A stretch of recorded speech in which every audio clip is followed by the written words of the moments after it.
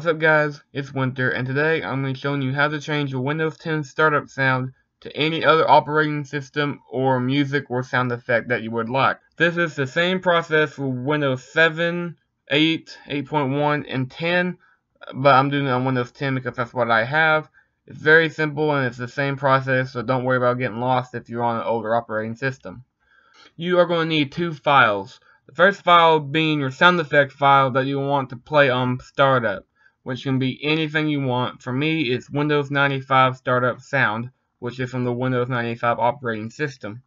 Make sure that your file is in WAV form. If not, it will not work, but you can always go around and convert it on a program. Second thing you'll need is a program called Startup Sound Changer.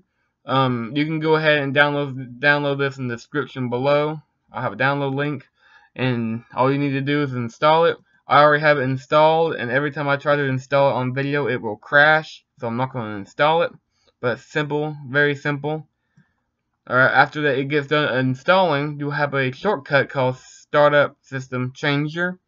What you want to do is go ahead and click on that. Right here.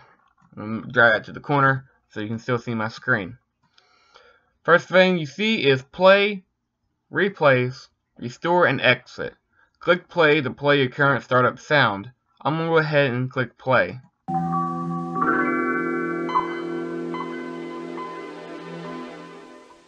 As you may have heard, this is my current startup sound, which is Windows 95. It's going to be different to you, but what yours will sound like is this. That's what yours will sound like. Let's say you don't want that. You want to hit the replace button. Go to wherever it saves. Desktop is where I save all my stuff. And you want to click on Windows 95 or whatever your file name is and hit OK.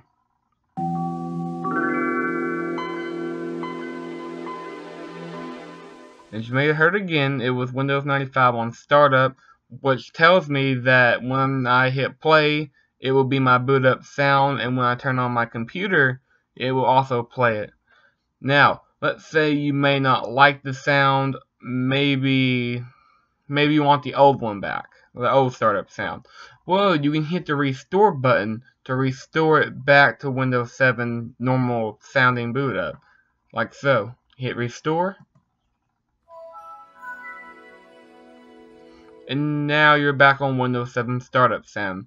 So if you get tired of the one you have and you want the old one back, you can just hit restore and it will restore it back. But for me, I'm going to hit replace Windows 95 and hit OK.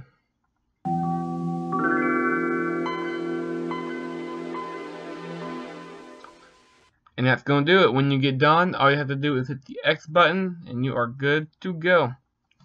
Alright guys, thanks for watching. Hopefully you don't have any problems with this. This is short and easy, so there shouldn't be no errors. But if you are having an error, please comment down below and I'll try to get back to you as soon as you can.